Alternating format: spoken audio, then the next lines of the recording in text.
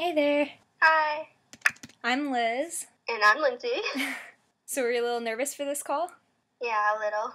I'm super nervous, so I won't lie. Okay. So I don't know much about you, but I'll tell you a little about me. I'm not exactly sure the type of arthritis you have, but I'm assuming you do have arthritis, right? Yeah. Okay, so I have systemic juvenile. Being a teenager can be stressful. You have a lot to think about, like school, friends, family, hobbies, and everything else. Now imagine being a teen with a chronic or long-term disease. You would also have to think about and manage medical appointments, medications, and therapies, and all when you're not feeling 100%. Learning to be independent and take care of yourself and your health can be complicated. Many young people who are living with a chronic disease have never met another teenager with the same condition. It is easy to feel like nobody around you gets it.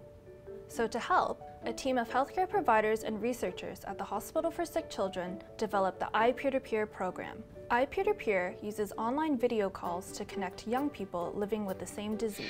Teens are connected with someone a little bit older who has gone through training to be a mentor. This is someone who gets it, someone who has been in the same situation and has learned how to cope. My name is Shayla, and I live with chronic pain, and I am a mentee. My name is Carly, and I'm a mentor. My pain story started in 2010 when I was in a motor vehicle accident.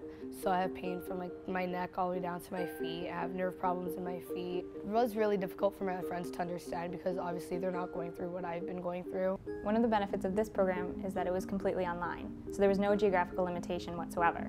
So if you were getting treatment at a hospital anywhere in Canada, or if you were living across the province, or even in different time zones, you could still connect with your mentee because it was all online. I'd Skype her on my bed, I'd be like this with my phone up here, hey, yeah, I'm not feeling well. But with the Skyping, it was really easy because it was I could still feel bad, but that would be the best time to talk to my mentor.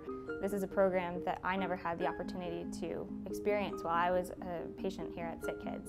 I wish I had had the opportunity to meet a mentor, someone older who successfully was managing their pain and could learn strategies from them. She offered me a way how to live with what I'm dealing with, because I know one of my biggest things was being able to accept it, and I ended up telling my mentor that, and she said that the only way for anybody else to understand what we're going through is in order for us to understand it ourselves. Yes, I've had bad days, and yes, I will have bad days and continue to have bad days, but what you do on the good days will overpower the bad days all the time.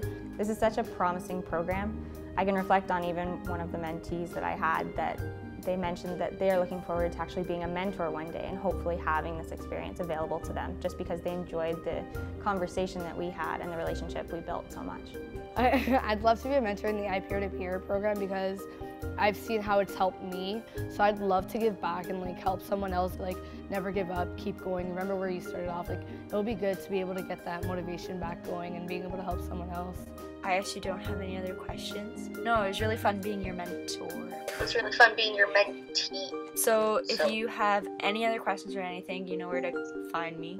Good luck with everything.